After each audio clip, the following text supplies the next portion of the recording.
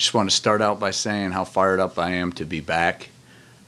Fired up to be able to step into a program that already has such a great culture established, where players understand effort and attitude.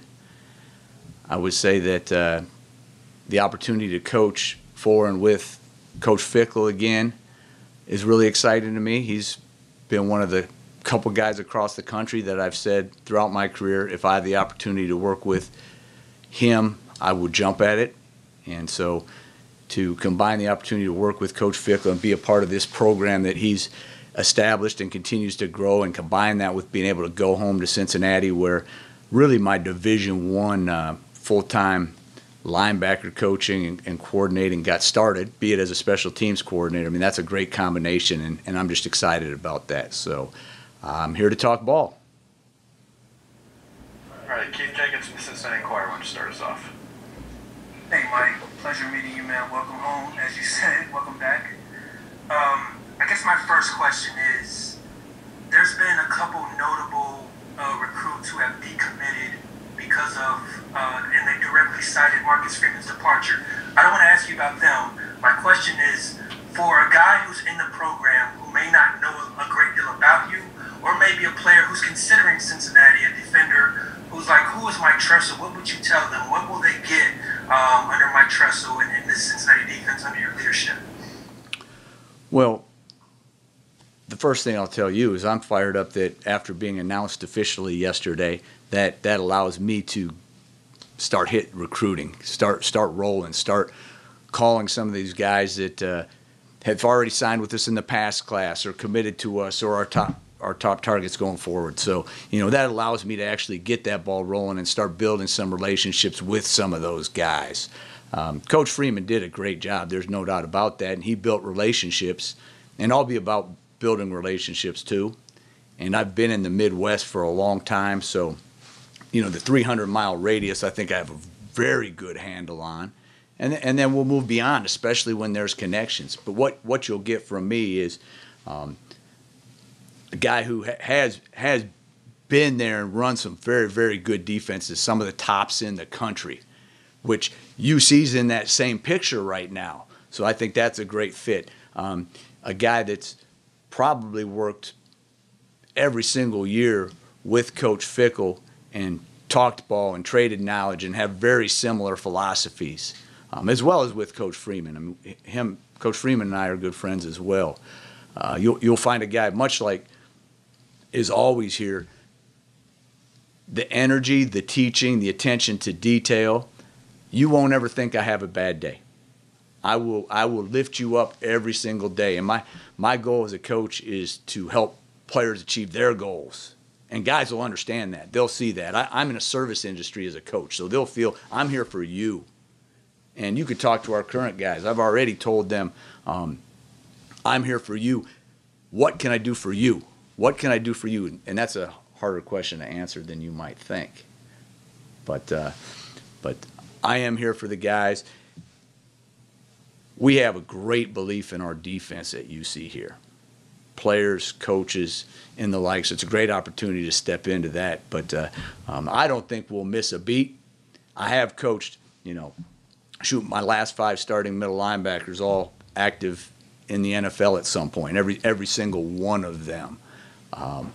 Coached some great guys, have taken guys to the level that these guys want to achieve. They'll see that, and I think there'll be a smooth transition. We'll go next to Chad Brendel from BearcatJournal.com. Coach, when you look at this team on tape, I know you've been a 4-man front guy a long time. They ran a 3-3-5. They ran some 4-2-5, 4-3. Do you look at this and maybe see it as an opportunity to be multiple because of the talent that's on hand and your ability to attack opposing offenses with different formations? Yeah, so if I was you, my first question would have been about scheme as well. And the truth of the matter is we want to keep people guessing a little bit. Probably Coach Fickell and my backgrounds are very, very similar, and I've been really impressed with the way that Cincinnati's evolved, especially based on the league and the specific schemes they and we see week in and week out. I've studied, we've talked, we've probably gone to some of the same visits and trying to learn and evolve. So there's some similarities in philosophy, but you're probably going to have to wait and see exactly how we line up most often, to be truthful with you. We'll go next to Justin Williams from The Athletic. Hey, Coach. Obviously, plenty of ties, you kind of alluded to them early on, between you and Coach Fickell. But knowing the success this program has had the past couple of years, especially last year, and especially on defense, what do you feel like made you a good fit to step into a veteran roster and kind of a deep roster and take over a really successful defense? I think relationships, really. I think that Coach Fickell really emphasizes the relationships within the defensive staff, making sure that there's a great working environment. I think comparable philosophies is important, but really it's about the people. It's about the people, and I really feel like getting in here for just a short amount of time, I have been. It's a great group of guys, and we're going to be able to work together really well. And I do think that probably was at the top of Coach's list of who's the right fit here for this veteran group of defense. And you know, the truth be told, hey, listen, we got some great players here. We're going to play to their strengths. The last thing I'm going to do is come in and try to teach an old dog and particularly really, really, really good veteran players new tricks. That's not going to be the case. So there's definitely a philosophy match, but more than that, there's a mesh of personalities and people who will be able to work really well together. We'll go next to Charlie Goldsmith from the Cincinnati Enquirer. Go ahead. How does your experience both coaching at Cincinnati and then recruiting really hard in the city of Cincinnati over the past 15 years better prepare you now for this job? Probably knowledge of people and knowledge of the place. There's actually probably a half dozen people that I've interacted with in the athletic department already that were here last time I was around. So having some of those relationships helps you get a kickstart. You know, knowing the city, knowing high school coaches gives you a kickstart. Probably in recruiting, there's a huge advantage because, shoot, I can't tell you how many high school coaches in the state of Ohio have texted me congratulations. You know, so they know me well enough that they have my cell phone and they're shooting me texts and they're saying congratulations. Oh, by the way, we got a tight end you better take a look at, or more specifically, maybe we got a linebacker or a defensive player you got to take a look at. So those relationships help. Also the fact that I have actively been recruiting some guys that I know will be recruiting here and have a legitimate chance to get because of proximity and because of their knowledge of me and Cincinnati. So that makes the transition a little easier too. There's people out there that are trying to help the Bearcats and help me along with this. Next up is Brent Young from BearcatJournal.com. Hey, Coach. Kind of an abnormal year where seniors are able to have an extra year of eligibility. How has the handful that have decided to come back for one more season kind of helped with that transition as well? I mean, that's awesome. That speaks first and foremost to the culture of the Bearcat football program. That's what really impressed me. That's something when this opportunity presented itself as a possibility at first, you look at that, and when you see guys wanting to come back for one more year, you're like, okay, wow, they believe in what we're trying to accomplish here. I'm also seeing them teach the younger guys. You know, I think there's some talent in, a lot of the younger classes, but specifically I'm looking at, okay, the class that signed last year, the class that just signed this year, and having those guys back again and wanting to work with the young guys, that makes life a lot easier because a player-led team is always better than a coach-led team. If the players are understand the expectations, are enforcing that, man, you're in good shape. So I know the culture's right when I see those veterans wanting to stay around. We'll go next to Logan Lusk from the News Record. Congratulations, Coach, first of all. Question I got for you. I just want to know a bit more about you and Fickell's connection, your time at Ohio State. What kind of relationship is it really that you and Fickell share, and what makes you two such a good pairing? Well, we were a couple years at Ohio State together, and fortunate to win a national championship in one of those 2 years, and pretty comparable ages, to be honest with you, so probably allowed us to form a bond right off the bat. And then staying in the same area, generally speaking, we've been able to almost annually, be able to get together and keep the relationship going. So, in a sense, sort of grow and evolve together, especially when at times we were running very similar schemes. And I think we just have a connection and a friendship and a philosophical match. Probably the connections with Jim Tressel and the connections with Mark D'Antonio also allowed us to keep the relationship growing, because both of those people were, hey, we welcome you guys to come visit Jim Tressel. We welcome you guys to come visit Mark D'Antonio. Luke, come on up anytime. So those, common threads right there have allowed us to stay close. Back to Chad Brendel from Bearcat Journal. Coach, there's been a lot of recruiting overlap between where you were at previously, Michigan State and Cincinnati, since Luke took the job here. How much of an advantage does that give you coming in, that a lot of these guys on this Cincinnati roster already, from the recruiting trail, Malik Van and Justin Watley and Sammy Anderson, and is there an edge you get there where some of these guys you already have a good relationship with? Yeah, I think there is, in terms of building the bond, building the trust. Those things take time. So any advantage, any early relationship you might have had is helpful. I was actually really excited when just the rumors went out a week and a half ago or whatever that I was going to have the opportunity to take this position. The number of current Bearcats that texted me and said they were excited to have me and welcome coach and things like this, because we did have enough of a relationship that they felt like they knew me and my number was in their phone, and they reached out. And I actually felt awful because it wasn't official yet, and it would have been not legal for me to start a conversation right back at that point. But that has given us a jump start. There's a number of guys on our roster right here at UC who I've known for a bit. We'll go next to Justin Williams from The Athletic. Coach, you mentioned playing to the strengths of this defense. Based on what you've seen and what you know about the guys who you've inherited, what do you feel like are the strengths of this unit?